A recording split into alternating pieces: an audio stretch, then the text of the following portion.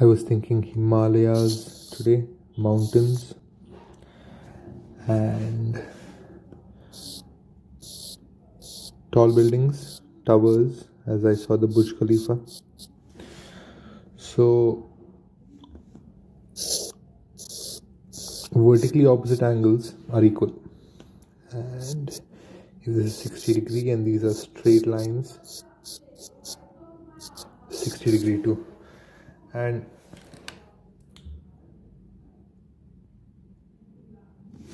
the surface of the ground and perpendicular is 90 degree, yeah, perpendicular from the ground to the, say, the peak, yeah, that's probably how oversimplified height of a mountain is.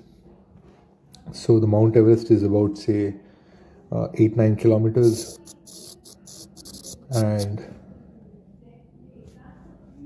a wild goose can scale that in 8 hours. But instead of going on a wild goose chase, let us discuss, say, 895, 17 is 22 when you add 8 and 9 and 5, and 895 meters in kilometers is 895 divided by 1000, which is the decimal point here going left 3 ways. I just had coffee. 1, 2, 3. So that's 0.895 kilometers. Almost a kilometer high. The tallest star in the world. But what's even more amazing for me, the skies above, yeah. So to escape the gravity of the earth, an object would have to move 11.2 kilometers per second. Kilometers per second. That's escape velocity. And orbital velocity is between 7.9 kilometers per second and 11.2 kilometers per second, where every difference in speed would result in a different orbit. And there are different details of different types of ideas, but let's stick to escape velocity as 11.2 kilometers per second, and the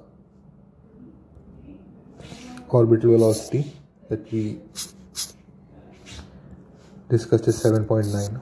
So I like 7 and 9, but 8 just feels better, yeah. 8 just, the smell of an infinity,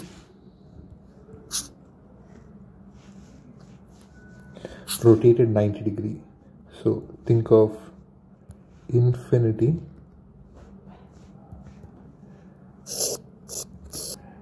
this is probably the infinity sign, because you start here and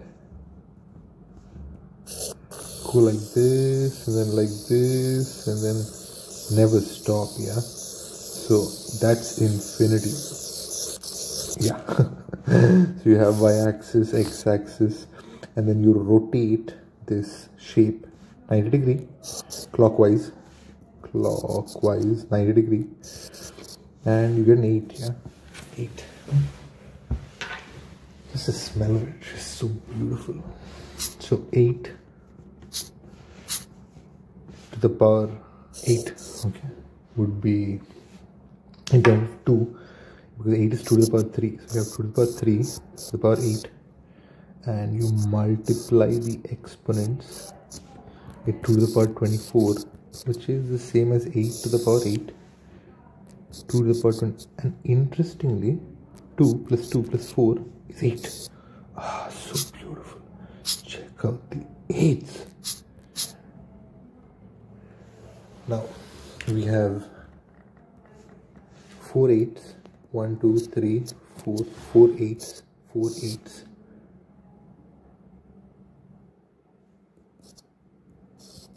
Which is 32, and I like 32, yeah, 32. So 32 and 3 to 2. 3 to 2 is the ratio of frequencies for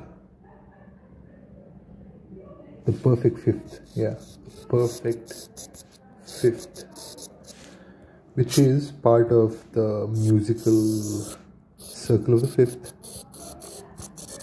Circle of the fifth. 7, 7 details, musical, beautiful frequency. Yeah. So an octave is a ratio of frequencies in the ratio 2:1. Like say you have 880 hertz and 440 hertz. Hertz is frequency, cycles per second, related to wavelength, and speed. So frequencies in the ratio 2:1 are octaves and the wonderful, perfect fifth. Hallelujah. 3:2. Yeah. So the musical circle of the fifth has ratios of frequencies in this ratio of some sort, which I was discussing with a student yesterday on numbers and music theory, creative math. But in this free flow, details are not slow or fast, some way or the other, tangents through. 3 plus 2 is 5 2. But I like 5 better. 5, the irrational number. 5. Or like this, yeah. This representation just goes 1.618 forever. 0. Yeah. Let the numbers be. And please go wherever from here allowed tangentially.